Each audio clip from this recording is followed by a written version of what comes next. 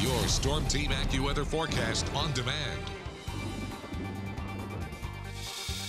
I'm Chief Meteorologist Austin Onek with your forecast update. Thanks very much to News 12 viewer Chris McKeever from Fort Oglethorpe for taking a picture around Jasper, Georgia of Mom and 3 cubs. That's our Langley Roofing weather window picture of the day.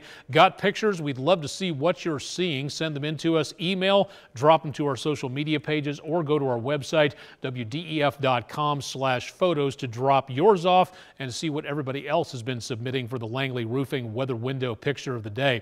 High pressure well in control of the eastern seaboard, but rotation around high pressure going clockwise and counterclockwise motion around an area of low pressure that's escorting in a little bit more humid air, so it's a little bit more sultry. Cold front on the way from the north, but as of right now, this expected to drift on through in about the next 48 hours. It's fighting against this area of high pressure, so by the time this arrives, maybe some clouds with this, but our next best chance of anything stirring up some rain looks like it is going to be next week around Monday into Tuesday, and it's not really all that much in the way of chances of rain. For tonight, no problem at all. Very dry conditions, kind of hazy with that wildfire smoke on the Island Cove Marina and Resort camera on the EPB Fiber Optics WeatherCam network. A hot Father's Day weekend coming up, also on the steamy side for Flag Day as well. Any relief out there? We'll talk about it tonight on News 12. Please join us, and if you can't, go to WDEF.com/weather.